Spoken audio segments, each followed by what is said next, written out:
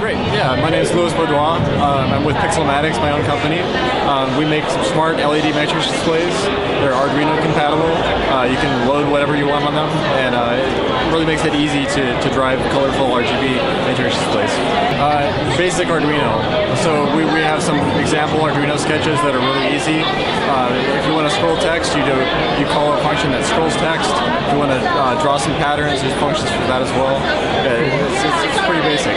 Yeah, so the basic kit is $89. It includes the matrix display, a TNC3 microcontroller. It's a really powerful Arduino compatible microcontroller. The display itself, power supply, USB, everything you need to get started. Yeah, so announced for the show, we have a new kit. We're calling it the Aurora Smart Matrix Frame Kit, and it comes with everything you just described, plus an SD card reader, so you can load 32 by 32 matrix animations and play those back.